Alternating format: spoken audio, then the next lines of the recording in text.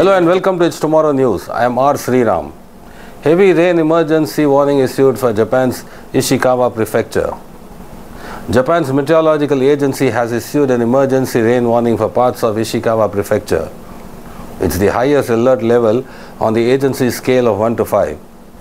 The warning covers the cities of Wajima, Suzu and the town of Noto.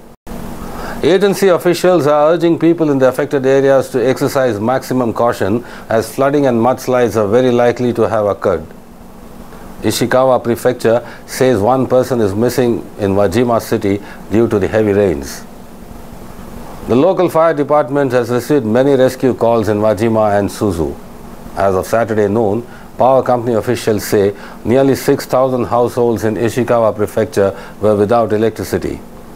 Land Ministry officials say 12 rivers in Ishikawa Prefecture have breached their banks.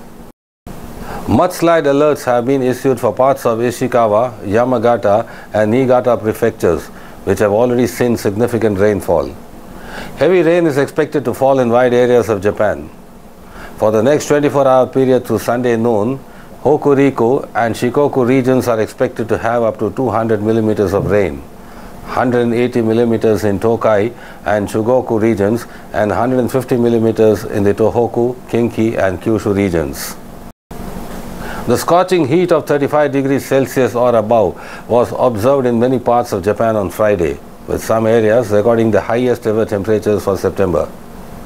The Japan Meteorological Agency said a high-pressure system covering areas in eastern and western Japan on the southern side of a front has brought sunny conditions.